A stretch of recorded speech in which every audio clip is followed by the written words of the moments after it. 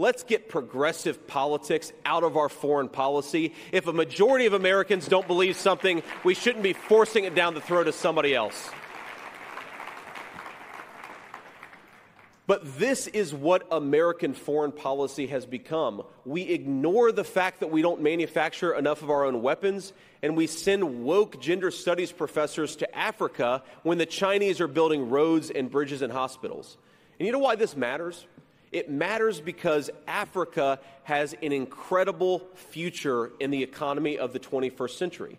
And if all the minerals and all the resources and all the possibilities of Africa in the 21st century are controlled by China, we are going to suffer. You can't manufacture computer chips without some of those minerals. You can't manufacture weapons without some of those minerals. So let's get the woke stuff out of our diplomacy and let's get back to an American foreign policy based on our national interest.